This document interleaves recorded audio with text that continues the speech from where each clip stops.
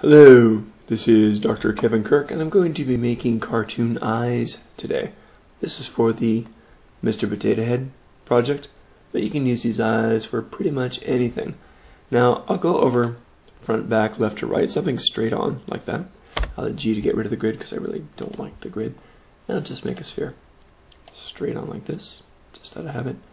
I have it facing me that way, with the pole facing me. It just seems to work better for me. Want to have it like this, and well, let's change that color. That's not going to work too well. This is the outside of the eye, so I'll make it white, like so. And for this eye, I'm going to squish it. So right away, I'll go to squish it. I don't need it to be editable or anything. I'll just go in and I'll squish this guy flat, relatively flat, like a cartoon eye would. And I'll bring it in this way a little bit too. I can do it over here in this window so you can see it. And we'll squish it in this way a bit too, so we've got a nice cartoon eye look. Okay, a little more for drama. There we are. So if I take a look through here, hit G to get rid of the grid, and back to my regular selection tool, I've just got this little cartoon eye. So this is basic squished cartoon eye, not realistic by any means. And we need something on top of that. We need something else here. So I'll grab the move tool.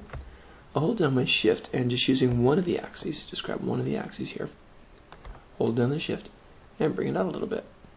A little bit is fine. There we go. We just want a copy of it. I'll call this, I guess, pupil, the inside of the eye.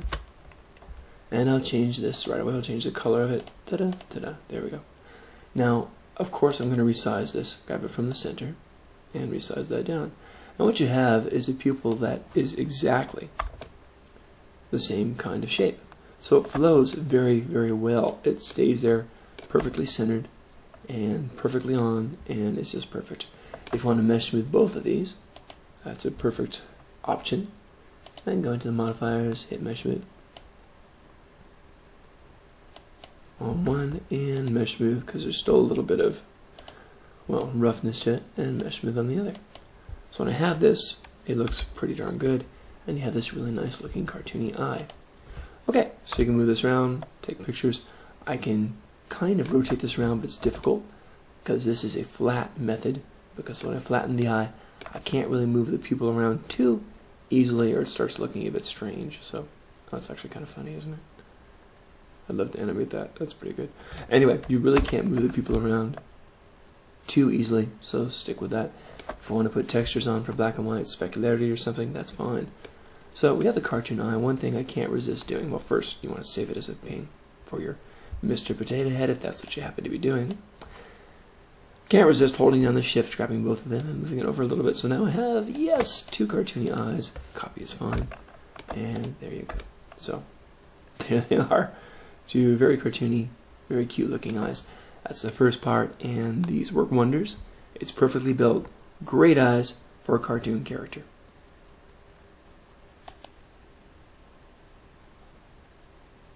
Another thing we can do to this is just the cartoony eyes, is to add kind of a highlight. If we render right now, we don't have too much of a highlight, just regular white highlight in here, which is actually fine. We can play with that with specularity and so forth. But I'm actually going to go into these. I'll just demonstrate on one of these. I'll go in and I will change it. Material editor here. I'll move into just a regular standard material. And I'll apply it instantly. So let's apply material to selection. Change the color out, and I want this to be black. There we go. Now, it changed something here because it doesn't have the specularity anymore. This one catches the light, this one doesn't. So I'll zoom in a little bit so you can see that more clearly. And we can change the specularity, of course. Here's how you do it. One way you can do it is right in here at specular levels, and you can see it in there, and the glossiness is how much that spreads. You'll see a little chart there. I'll keep it about like so for right now. I want to really crank up the specularity. Alright. Now, just by putting my own material on, I've been able to do that, which is great. I can move things around so it catches the light more if you're just going for a single shot. And you have a very appealing kind of... it's a bit too centered out. That's a bit better. But you see shots like this all the time in cartoons and anime and so forth, where it has the little highlight there and it looks all nice and innocent. Very cute technique, and it works extremely well. Now if I want to put some color there, I actually can. Remember, that's a specular, the specularity level, pretty much the intensity with which it catches the light. Now we have this specular color. When I could do that, I can fit something into there.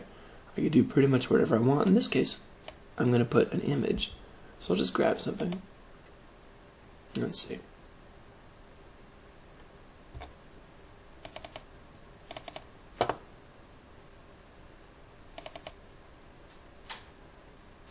Alright, so I'm just going to grab this one. This looks nice. Kind of a green and tan type of picture, pretty much at random.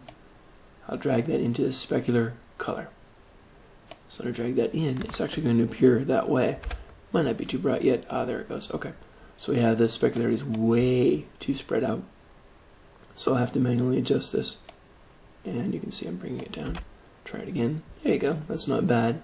The way it's put on, it didn't do a UVW map on there, so you have to play with it. And we'll open up this bitmap. I can change UVW. Now this way looks kind of cute. But I can change the V and W, and this way we'll catch the full highlights that way. So this looks very cute also, and looks a lot more realistic because we're catching the scene's highlight. Let's see, the blur is set all the way to 1 here. If I set this way down, it can be a bit different, and we'll go to the UV again to show you that. It's going to be much sharper that way, but we'll keep it up. Blur offset helps out too to make it much blurry. There you go, and now you start to see some of the colors mixed in, which is kind of nice, and it's no longer so sharp. VW is great. Have the colors mixed there, and it's a good effect. You can also try something a little different from doing a different, cut it from a different angle. Kind of a green highlight. Actually, I think I'll go with this for now. This looks great. So, I like what I've got. I'll grab this eye and I will kill it. And I'll go over to this, do the move tool, and simply move this over so I have my eyes back to normal. And when I render this guy, it should be this cutesy little guy with nice highlights. Now I can change the highlights around and move that. Let's go ahead and do that now with both of them. This is going to look a bit strange if I do it like this. Okay, so you can make it almost like a haunted look, and I'm going to keep it the cutesy kind of look here. Okay, I've got the default light up there. I might have to put my own light in, but here you go. And there's a nice cutesy kind of look, much richer, much warmer than using just regular white light highlights. Okay, that's the next step up in your cartoon eyes.